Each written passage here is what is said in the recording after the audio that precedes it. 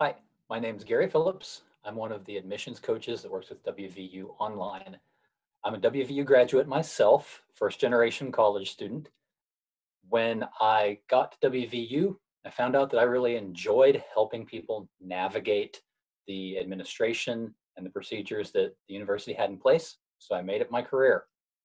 For the last 10 years or so, I've been working in housing, residence life across the country. I'm thrilled to be back at WVU, helping people to find the right program for them and be part of the WVU community. My favorite thing about being a mountaineer is being part of the mountaineer community.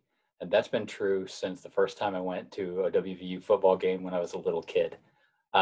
Since then, I've gotten to be involved in a lot of different aspects of the university, and it has always amazed me how many people there are in the different offices, in the different departments that really care about the students. And I'm happy to be a part of that. I'm really happy to be in a position where I can hear students and prospective students' stories.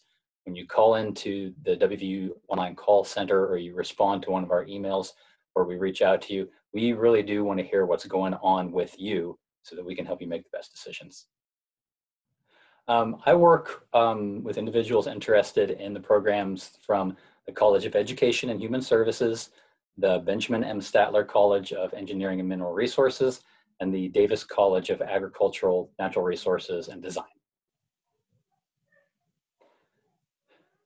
So something WVU Online wants to do is create that sense of community and continuity that can be difficult to achieve through online courses. So that's where the admissions coaches come in. We're not just here to talk about the admissions process. We also want to stay in touch with you throughout your academic career, making sure that you know who to talk to. You have someone specific who will answer questions related to your circumstances. We're not advisors, but we are here to just kind of help people navigate the system. Probably my favorite hobby is running, especially long distance running. I'm not fast by any stretch of the imagination, but what I am good at is just putting one foot in front of the other. So I've liked to do some marathons, ultra runs. A few years ago, I ran a Ragnar relay, which is 100 miles down the Wasatch Front in Utah. I like being outdoors, so that's a good opportunity to do that. I also really like reading and writing. I'm a big science fiction and fantasy nerd. I grew up on the Chronicles of Narnia, Lord of the Rings, Star Wars, all that stuff that really like sinks its teeth into a little kid and gets you excited about hearing, telling, and reading stories as you grow up. So that's what I like to do. I love running marathons because it's really more about the mental game than like the physical game. Like you have to be physically prepared to do it, but really it's just about keeping moving.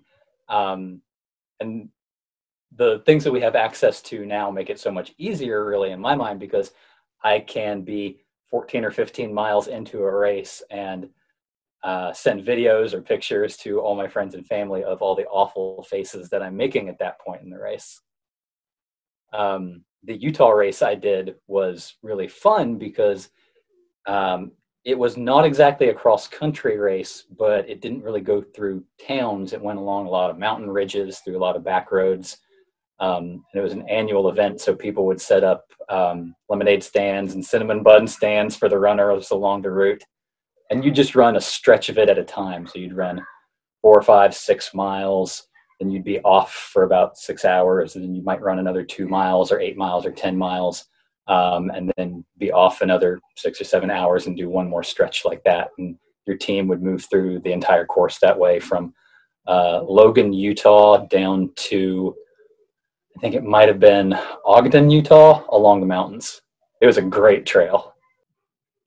I think something I learned as a first generation college student, and I have seen be true for people again and again, especially if they might be coming back to school after a long absence to do graduate work, is you don't always know what you don't know.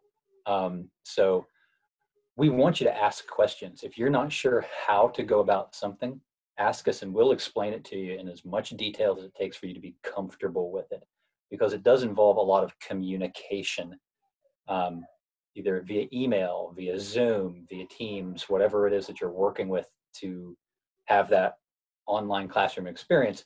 We want you to be comfortable with it. So we're here to help you out, make sure you know what to do, where to go, who to talk to. If you're ever unsure about anything, if you're ever nervous about anything, just ask.